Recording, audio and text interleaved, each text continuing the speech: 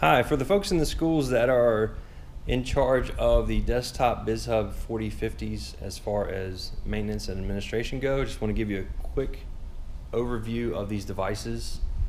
They have a 550 sheet paper tray in the front. It'll hold up the legal size paper. You can adjust it in the back if you needed to do that. There's also a 100 sheet bypass in the front. So these are places you can load paper. On the side and the front, there is a little gray button. This is how you access the toner. The toner cartridge is here. It's hard plastic. Below that is a thing called an imaging unit. It takes tens of thousands of pages, but eventually the imaging unit will be replaced as well. That's just something you'll call CEI and get.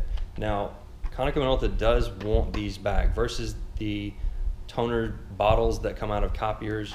They would like to have these back. So when you get a new one of these shipped to you, there's going to be a prepaid label in that box. So you just take the new one out, put the old one in that same box, slap that label on, and send it off for free.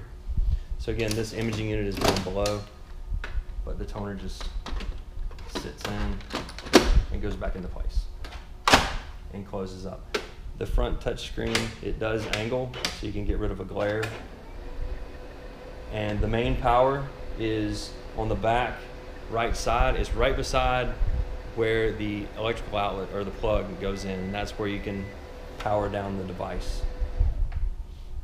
There's a little, this moves up top. There's also a little handle here that you can open up the document feeder. Paper goes through the paper tray around the back and out, and it's accessed right here. There is a little pull-out piece that'll keep the paper, maybe if you have a lot of pages going, it'll keep them from falling out the front. When these are plugged into a fax line, they are a fax, obviously, and a copier. If you put these on the network, you can also have these be 42 page per minute black and white printers that do two-sided, and they also would then be able to scan to email addresses. And that scanning would be in color and in black and white. Another great thing about putting it on the network is at that point we would be able to gather meter readings from these electronically versus you guys having to send that information to us. So there is a benefit to putting them on the network even if you don't use the other features, which I think are great ideas. Scanning is free, and then these operate at or your contract gives you a lower cost per page probably than the printers you have. So if there's a way to replace a printer at the front desk or whatever with one of these, you might be able to save some money as well.